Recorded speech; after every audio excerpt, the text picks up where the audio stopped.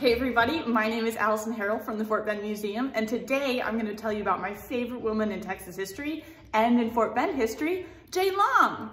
So at the very end of this video, we're going to go into a few myths and different fun facts about her, but first let's go over who she was and what she did. So Jane Wilkinson was born July 23rd, 1798. In Maryland. She was the 10th child born to her parents, and the year after she was born, her father died, and her mother moved the entire family down to Mississippi Territory. Now, when Jane was about 15, her mother died, and that was in 1813. So she moved in with one of her sisters. Her sister had married a man named Calvert, so she moved in with the Calverts, and Barbara was her sister, and they just became her legal guardians for a while as she finished going to school and doing different things like that. Now, it was during this time when she was living with the Calverts that she met a young, dashing man named James Long, and she fell in love, and they got married in 1815. And this was when Jane was around 17, and James Long was in his 20s, so a little bit scandalous there. James and Jane Long lived in the Mississippi area for the next 4 years, and that's when they had their first daughter, and he practiced medicine, he experimented with plantation living, and also set up a business in Natchez. So he's just sort of finding his footing, and they were finding their footing as a family. Now, James Long, as you might have previously known, was a filibuster, and so he decided to free Texas, and so he headed out to Nacogdoches to free it from Spain in 1819. So when James Long left for Nacogdoches, his wife Jane was incredibly pregnant with their second daughter. And so she stayed behind for a while, and then after she gave birth, she soon followed James to Texas. Now, she didn't bring the kids with her, and so by the time she got to Nacogdoches was around the time that the Spanish soldiers were being sent to quell this uprising. So she ended up fleeing back into the United States, and she met up with her husband at the Sabine River because he had been somewhere else when this was happening. So they ended up meeting up at the river and then heading back to sort of where their family lived in Mississippi. So in 1820 is when James Long started his second foray into Texas. And so he brought his wife to Bolivar Point in Texas, where they built their fort and where John Lafitte was just right across the bay from them. And it was there, they didn't actually stay there for the entire time before he set out into San Antonio. Jane actually went back to the United States to pick up their kids and bring them back to this fort, and then she got delayed by different things. So she ends up getting back to the fort. She's again heavily pregnant, and James then leaves to go and free San Antonio from Spanish rule in 1821. So that leaves Jane at this fort. Now, when James Long left, he took all the soldiers with him, but he didn't take like the women, children, and families. And so there was a bunch of support around this fort right when they were leaving. And it was like, okay, this will work out.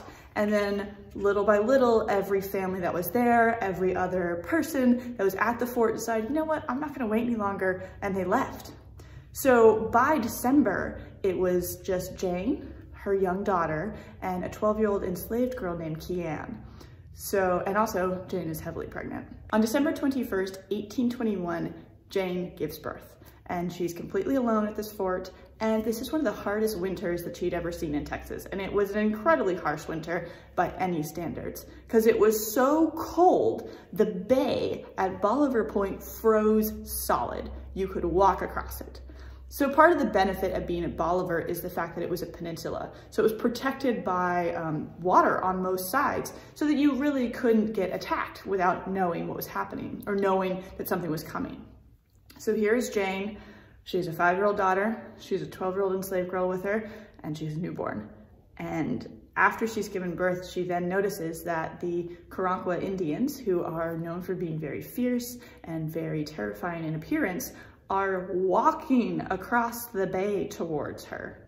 So she does what any reasonable woman would be expected to do. She runs her red petticoat up the flagpole. She dresses the 12-year-old as a soldier and has her march in front of the fort to indicate people are there, and she fires a cannon. Now, she wasn't firing at the Native Americans, she was just trying to scare them away, and it worked. So they turned right back around and walked right back across the bay and left her alone. So she continued to stay at this fort because she was waiting for her husband. She told him she would wait there for him, and she did. What she didn't know is that he had been killed. So she waited for a long time.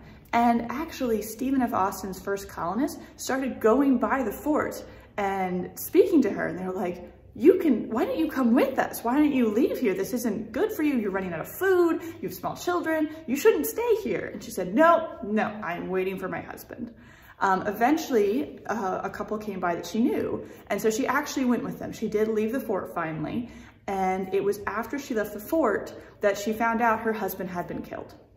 So she did what any reasonable widow would do and went straight to the government in San Antonio, to a man who had known her husband and been a former helper to him. They had some sort of deal worked out. She went to him and she said, you got my husband killed, give me something in return. And she waited for 10 months and nothing came of that. So she ended up going back to her sister's place. Her sister had now moved to Louisiana, Alexandria, Louisiana. So she goes back to her sister's place. They stay there for a while. And then in 1828, she actually gets her own league and her own labor, and she moves to Texas. Now you might be wondering, where was that league? Where was that labor? So the labor was in Waller County, and the league was actually in Fort Bend County. And if you've ever wondered, I wonder what land I'm standing on right now. If you're standing in Richmond, there's a divide down the middle of Richmond. It's like Highway 90, let's say. So if you're on one side of Highway 90, where the historic courthouse is, that side of 90 is Jane Long's land. The other side of 90, where Morton Street is, that belongs to William Morton. So Jane Long ran a boarding house in San Felipe, which is where a lot of people gathered. She ended up opening a second boarding house in Richmond, and she had a plantation outside of town. She lived there. Her daughter married someone with the last name of Winston, so she had grandchildren with the name of Winston, and they did different things in the town, built different things, and she ended up living until 1880 when she finally died. So that is our brief synopsis of the life and times of Jane Long. Let's get into some fun facts and myths. So number 1, Jane Long is considered the mother of Texas because it's said that that baby she gave birth to on December 21st, 1821 was the first English-speaking or Anglo baby in Texas, which it's not true. We know it's not true. There are records that indicate it's not true, but we don't care. We are keeping her as the mother of Texas, maybe not because of the baby she gave birth to, but maybe because of another reason. So that boarding house that she owned in San Felipe and she ran, that became a meeting point for a lot of revolutionaries in Texas. So anytime someone new came into town or there was something big going on, it would happen at the boarding house. And actually, when Stephen F. Austin was released from jail in Mexico City, he'd been jailed for 18 months right before the Texas Revolution. Right when he got back to town, he went to that boarding house and they threw him a giant party.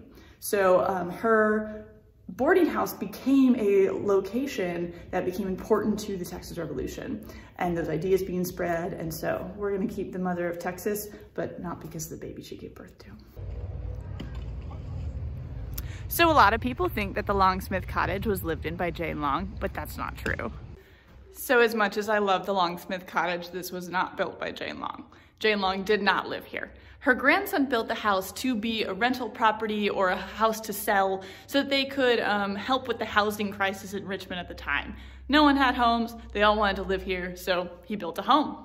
Now, this house is not lived in by Jane Long. She never owned it. We do keep the artifacts that we have from Jane Long in this house. So that piano you see behind me, that was Jane Long's. The portrait you see over the fireplace, that's Jane Long's older sister, Barbara Calvert.